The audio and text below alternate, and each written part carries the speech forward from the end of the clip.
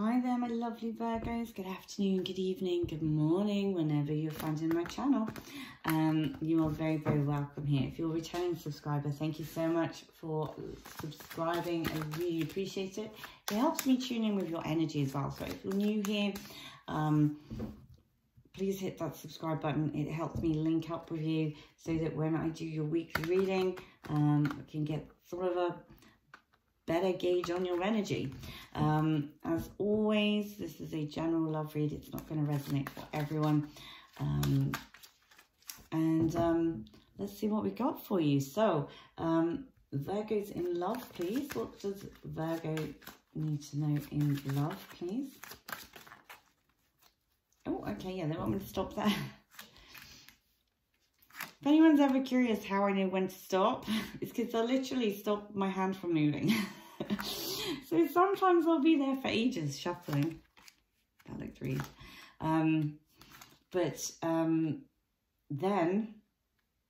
Then they'll just kind of stop my arm. I'll stop my hand from moving. Right.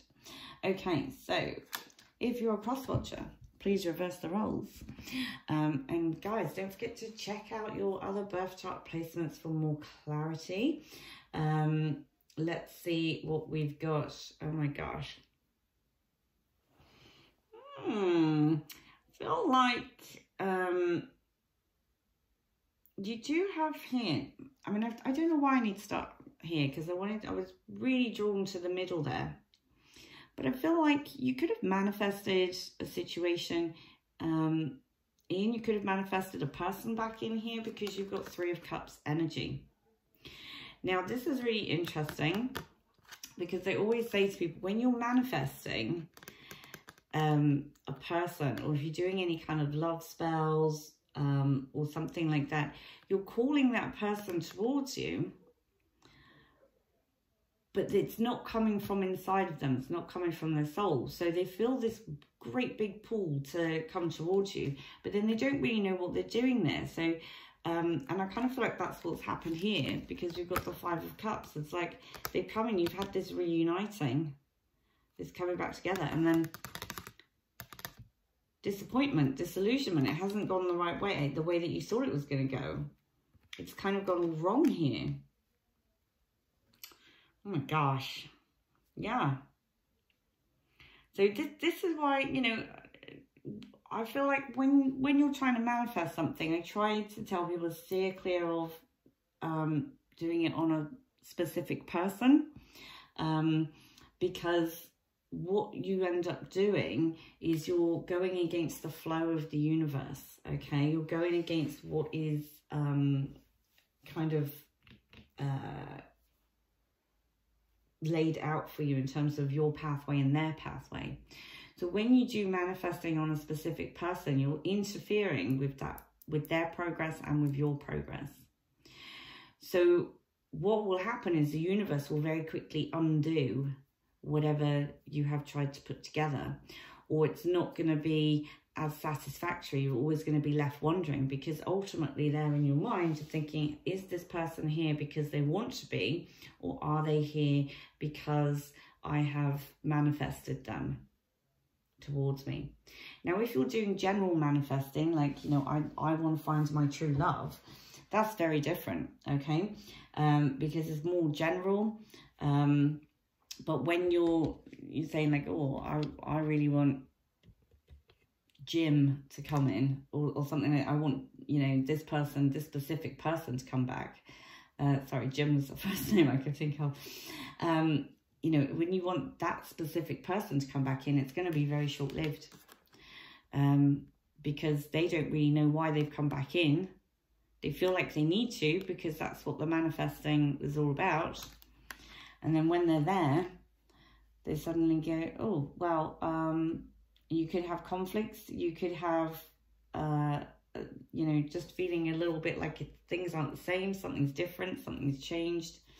You do have, you see, I'm going to clarify this one because you've got the Ten of Wands here in terms of love. So what is the Ten of Wands for Virgo, please? What is the Ten of Wands for Virgo, please? Okay. Oh my gosh, look, Hierophant, spiritual learning, long term. You could be dealing with somebody that you have been with long term. Could be on and off here as well, but you've also got Justice, you see. So you've got two cards that are pointing at marriage. So this could be someone that you're married to or that you live with. But it's causing this kind of overload.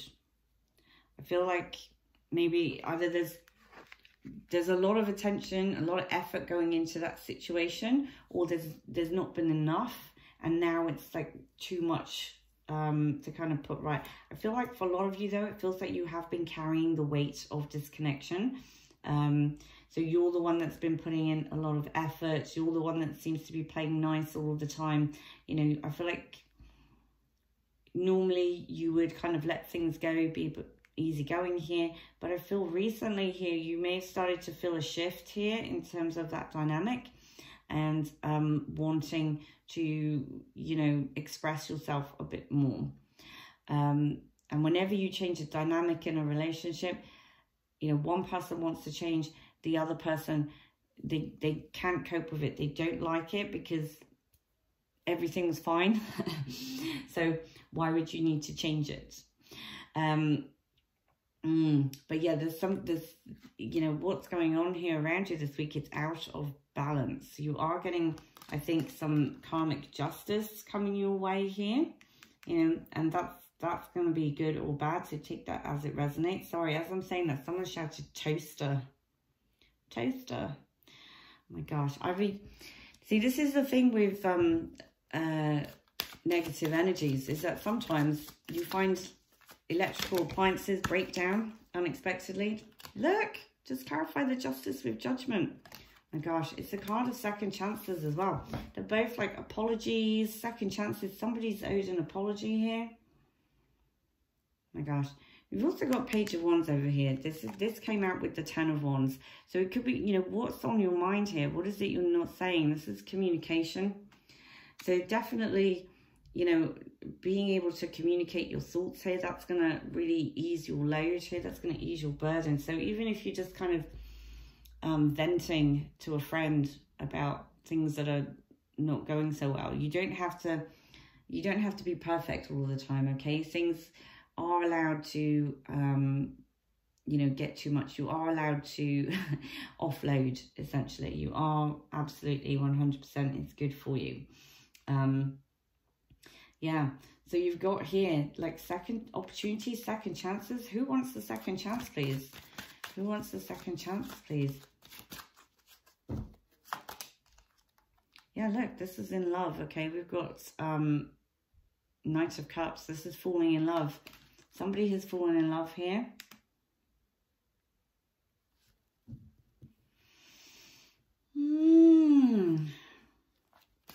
Okay, clarify the justice, please. Clarify the justice for Virgo, please. I feel like you've got quite a complicated reading here, because I feel like we've got two different storylines. Or, you know, you could be dealing with two people. Take it as it resonates. Yeah, look. 9 of Wands. Look, this is... Now, usually that is the wounded warrior, but in this deck, it's all about seeing... like, you know, having the truth revealed to you. So you could have had some sort of revelation about your person. You know, it's quite a spiritual energy here. It's kind of a magical energy. So you could have had some revelation, some spiritual truth about your person, about your life pathway. I feel like it's going bigger than this. I feel like your love life at the moment seems to be tied up with your life pathway. So it sounds quite grand. But I feel like, you know, we could be talking about multiple soulmates here. Because I feel like some of you are dealing with more than one person. Yeah, look, High Priestess. So we've got the Hierophant and we've got the counterpart here, the High Priestess. So, I mean, this is someone who is very spiritual. They are spiritually attuned, spiritually aware. It's a secretive energy. So, yeah, absolutely. This could be, you know, some of you could be married and you could be dealing with somebody outside of the marriage. That's why it's a secret. Or your person, if you're married, your person could be dealing with somebody outside of the marriage. That's very secretive. Oh my gosh. Yeah, I just feel like I need to ask that. What is Virgo's person hiding, please? What is Virgo's person hiding, please? Change. Big change. They want to have something different. They want to end something. Queen of Coins. Yeah. The Queen of Coins, you see, she's a very... I do like the Queen of Coins. She's someone that is used to loss. She's used to heartbreak. She's not afraid to be on her own, but she knows what it's like to be on her own. And everything that she's achieved in her life, she's done it through grit and hard work. She's done it by herself. So she doesn't feel the need to rely on anybody. But what she does want is companionship, okay? So it could be right here, you know, as I'm holding this or I'm flipping these around, I'm hearing the word giving.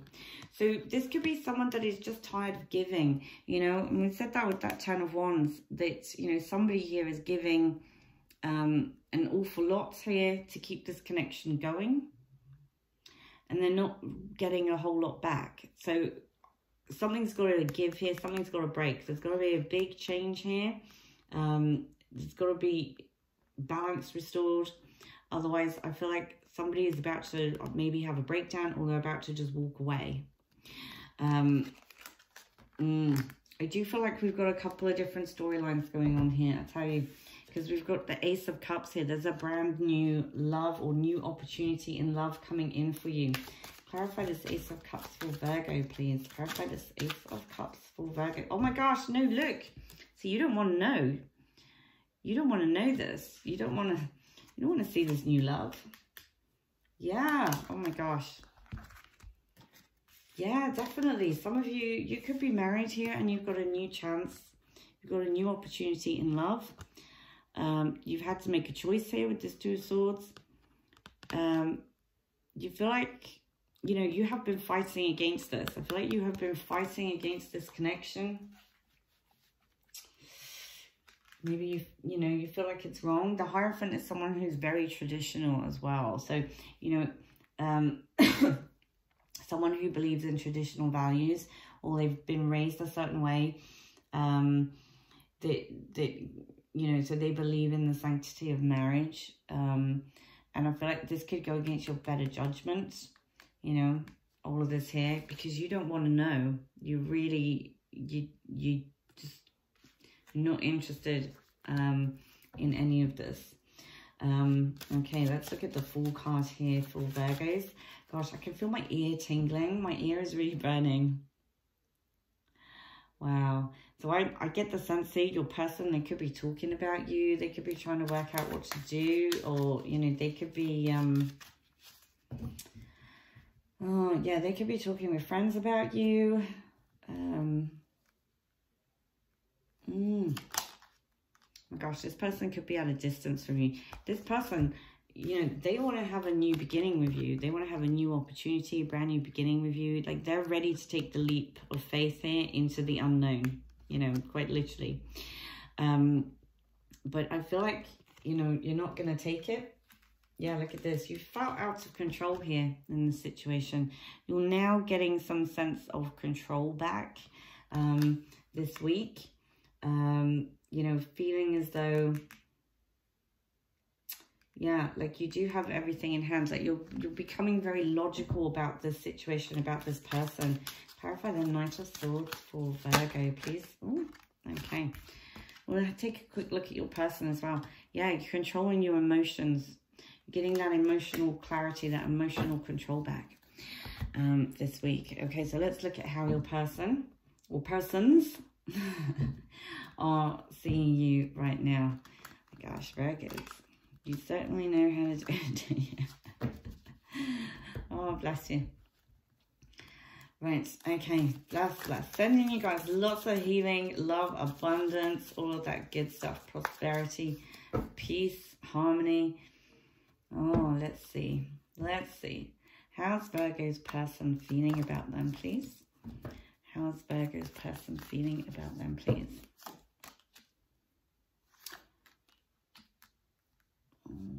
Okay. Okay.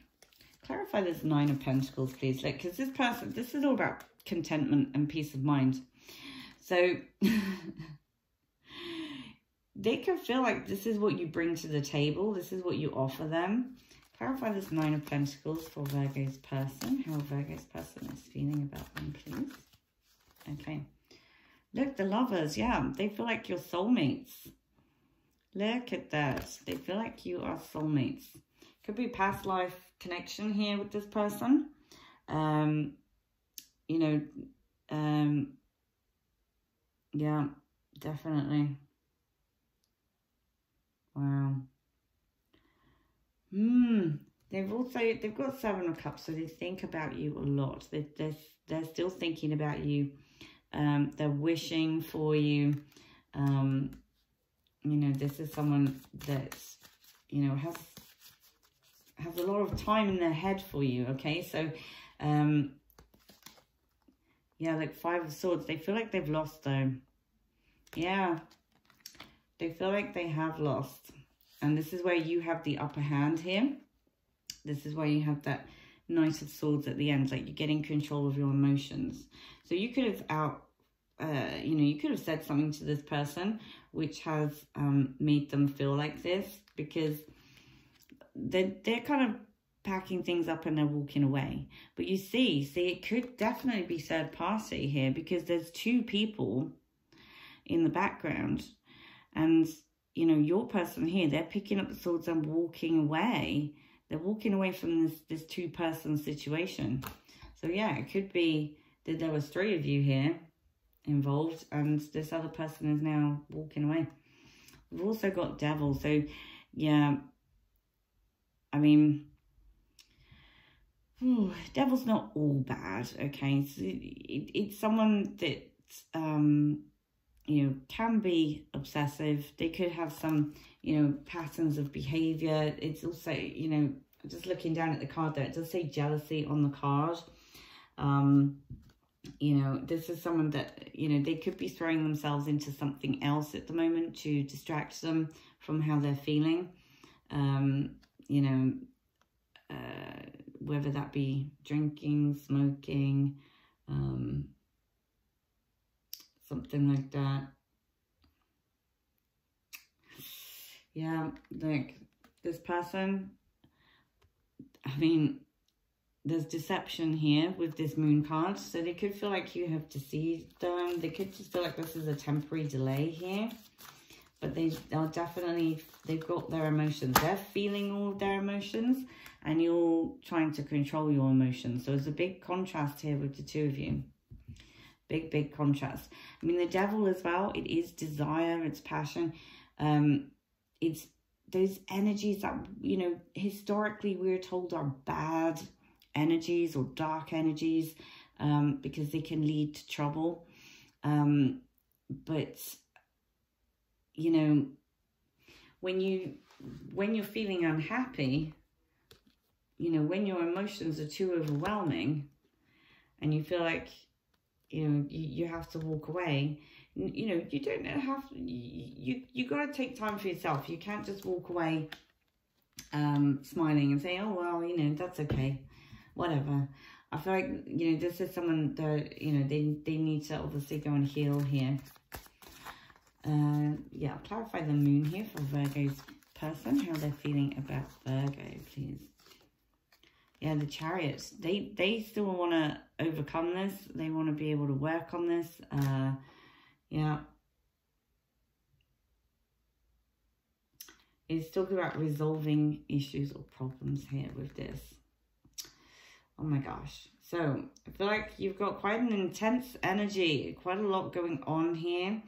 I do feel like, yeah, we've got like two different people on the board that you're dealing with. So you could have, you know, somebody that's long-term here, somebody that's fairly new, but they've both got a kind of a soulmate energy, or an energy here of longevity with you. There's definitely past life energy here as well. Okay, my Virgos, I'm sending you lots of lovely healing light and energy. Thank you for subscribing and watching till the end. Take care, and I will see you guys next time.